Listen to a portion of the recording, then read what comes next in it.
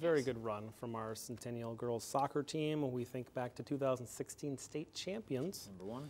Yeah, and then it's been section final losses the last few years for the Cougars, and Maple Grove was one of their nemesis in those section finals, and they changed sections. They're not in the same section. In 2017, Maple Grove was runner-up to Egan. They lost in the state championship game just 2 years ago. So great programs, rivalry in conference, no longer in the section, but they meet this year in the state championship down at US Bank Stadium.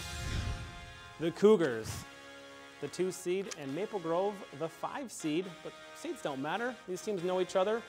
It was a 2-1 Centennial victory much earlier in the regular season, but anything can happen down at the bank. And this happened 18 minutes into the game.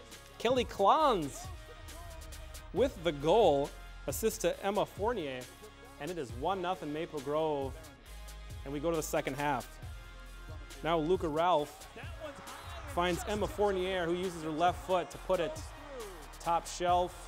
Upper 90, 2-0 now, Crimson with the lead now later on in the second half.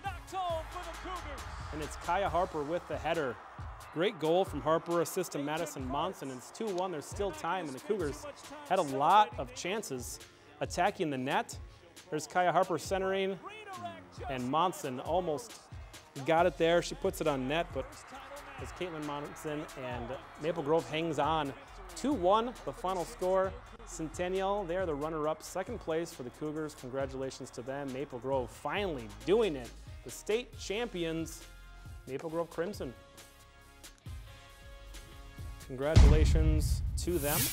And there you see what had happened. They knocked off Minnetonka and the #1 seed Champlain Park before taking out #2 seed Centennial Cougars.